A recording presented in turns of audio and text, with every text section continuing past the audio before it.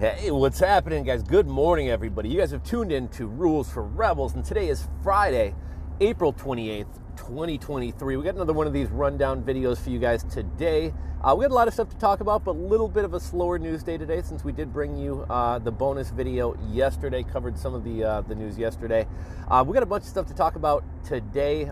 Markets finished up big yesterday. I didn't have this one in our notes, but I may have talked about this a couple weeks ago. At the time, it was only a rumor, but it's been confirmed. Capital One is pulling out of offering financing to auto dealers. Basically, most auto dealers don't own their inventory. Capital One basically pays for their showroom inventory, and then as they sell cars, they pay back Capital One. Well, Capital One is getting out of that game, as are a lot of other lenders, so it'll be interesting to see how that kind of affects car dealerships and in the auto industry. Markets finished up big yesterday. Crypto still kind of trading sideways. Bitcoin a little under 30,000, Ethereum a little under 2,000, and BNB still holding above $300. I don't know if you guys saw this. I would say it's worth a watch. I thought it was kind of interesting. I'm not a fan of him, but Mr. Wonderful was on the Meet Kevin show, and I thought he had some interesting insights about the economy as well as crypto. Again, I'm sure a lot of people are probably going to shit on Mr. Wonderful in the comments, and I agree. I think he's kind of a grifter and a con man and kind of an a-hole. But you know, that doesn't mean that he doesn't have any interesting insights about the crypto space or the economy. We're going to be talking about Netflix and their crackdown on password sharing. We've been hearing for months that that's coming to the U.S. They started it in Spain and a couple other markets. Well, we've recently learned that they lost over 1 million users in Spain, so we'll be talking a little bit about that. Samsung's profits have plunged 95%. Meta shares up big. Microsoft shares up big. The market was really up pretty big yesterday based on what, I don't know. We certainly don't have a good economy. We certainly don't have a good job market, but the market is up.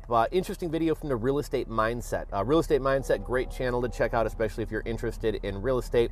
And he's been traveling around the country, going to a lot of different home builder sites and kind of reporting back on that. Some of the price drops and some of the perks that builders are offering down in San Antonio were crazy. We'll be talking a little bit about that today.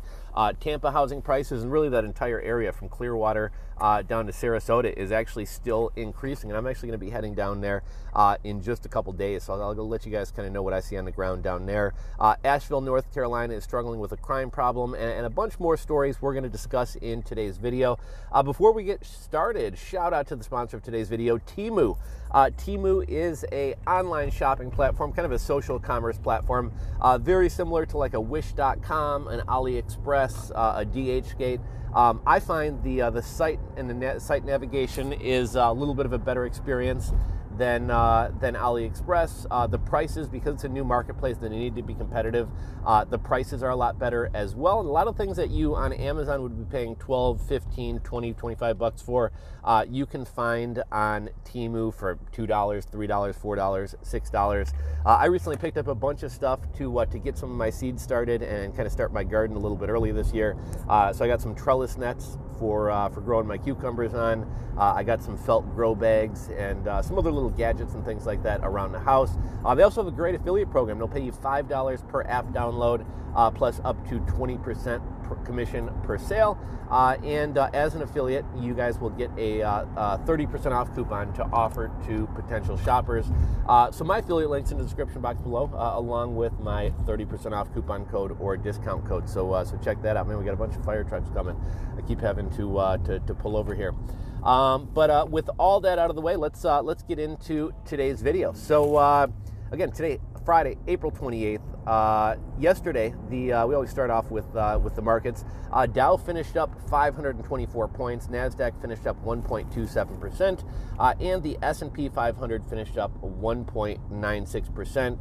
Crypto up slightly on the 24-hour. We got Bitcoin trading at 29,331, ETH at 1913, and BNB at 321. BNB's managed to hold above $300, although it hasn't seen the run up that a lot of these other coins have.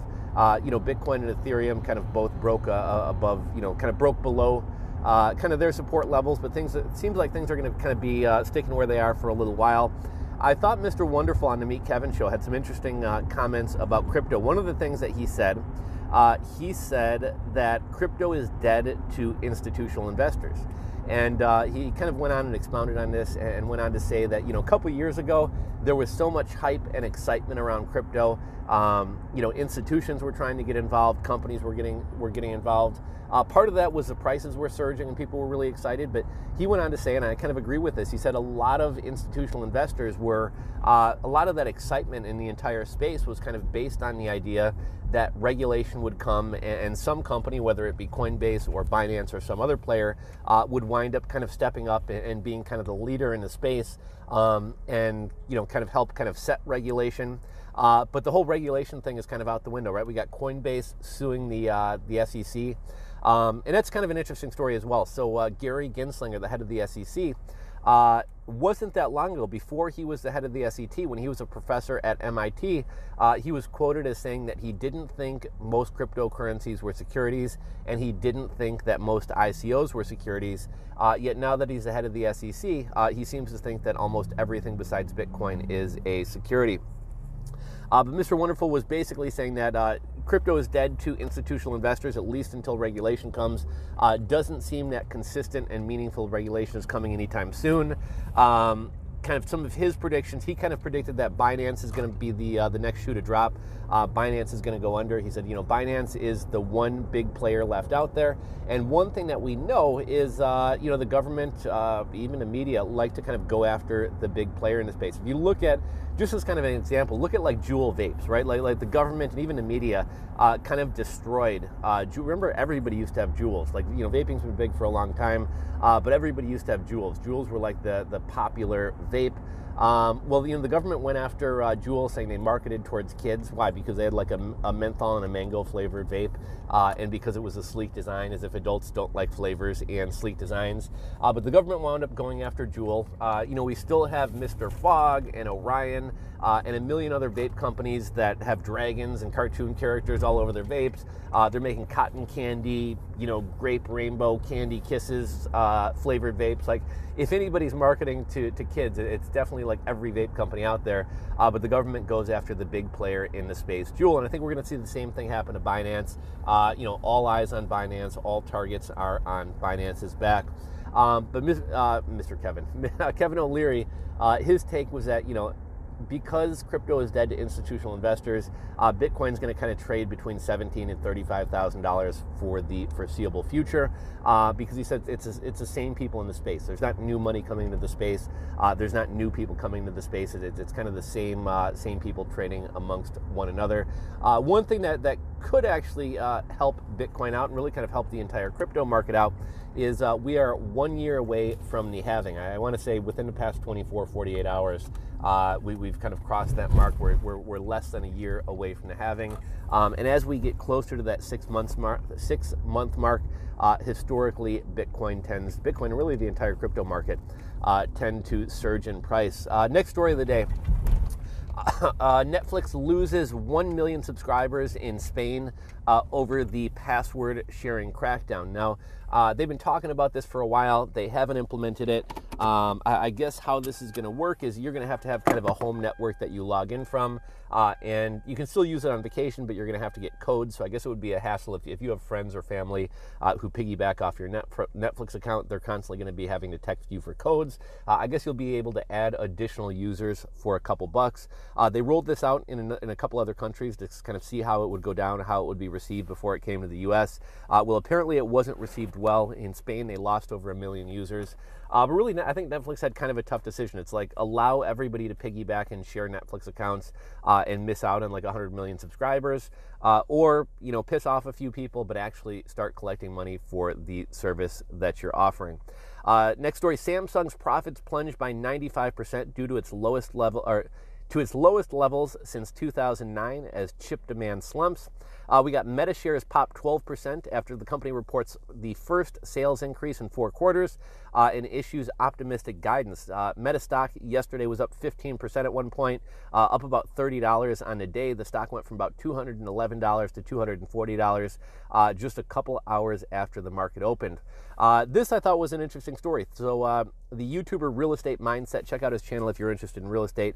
He's been visiting a lot of home builds in Seattle, Houston, San Antonio, Antonio, Arizona, all over the country. And he was visiting a Lamar home build down in San Antonio.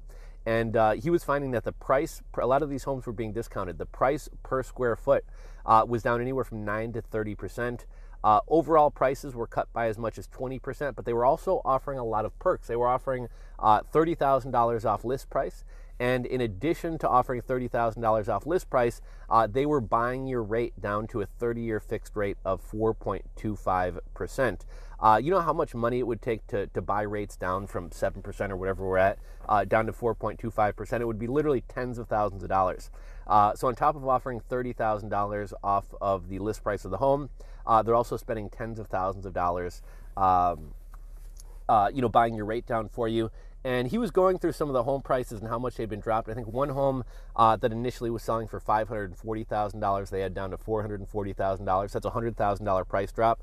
And a $100,000 price drop is big on any home, right? On $1 million, a $100,000 price drop is pretty significant. But on a $540,000 home price, to drop the price $100,000 plus offer another $30,000 off that, plus buy the rate down to 4.25%. It shows that home builders down there are really desperate. Normally, home builders wait to complete one phase of a project or a neighborhood before moving on to another.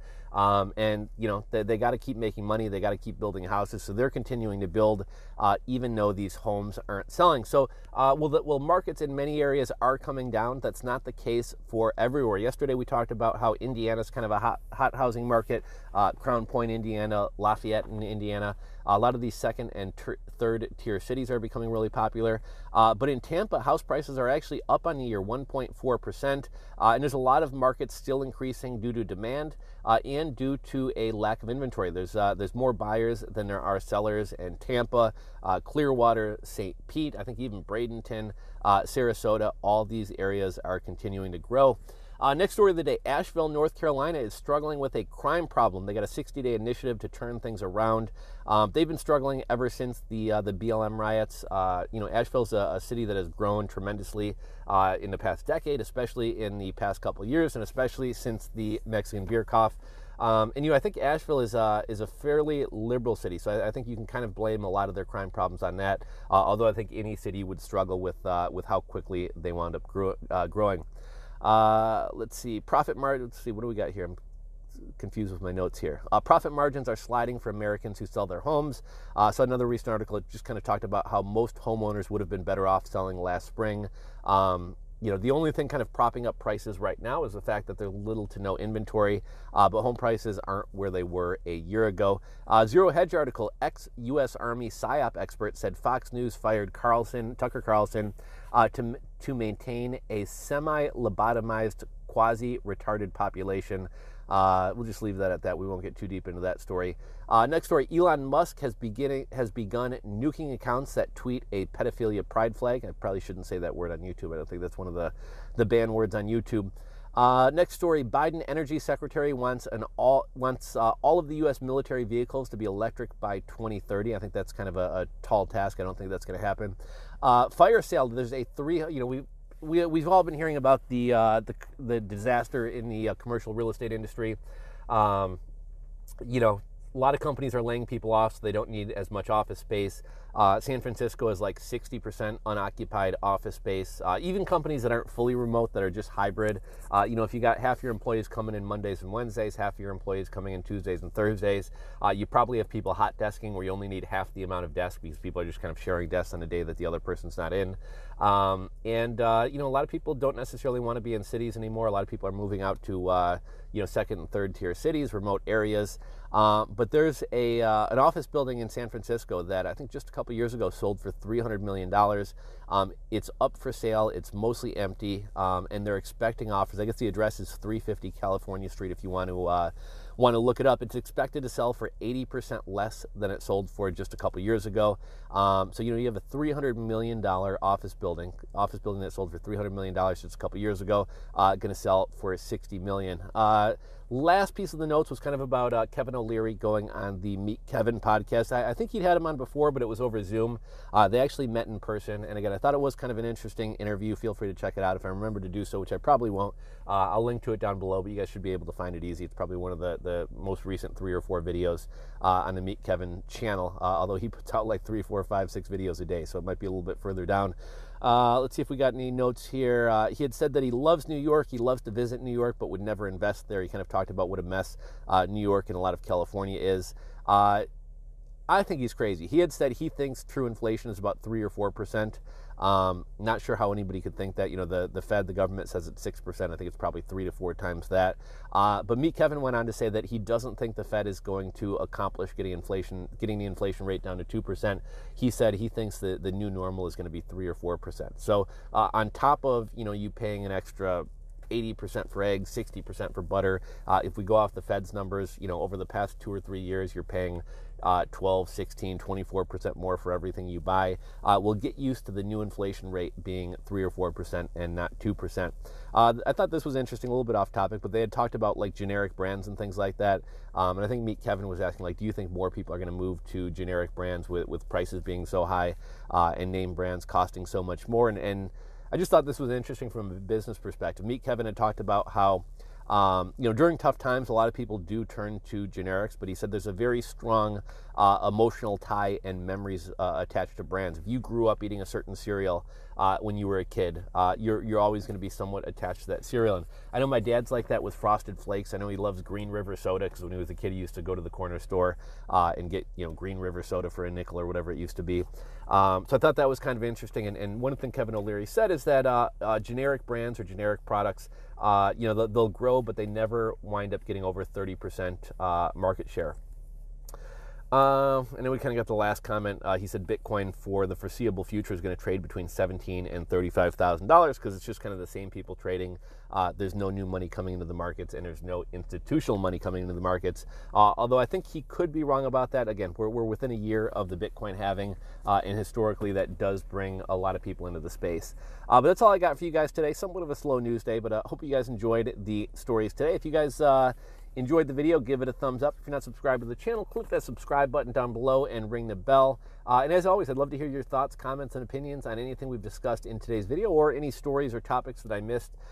Feel free to drop a comment in the comment section below, guys. Thanks for watching. I'll catch you on Monday's video. Have a great weekend. I'm out.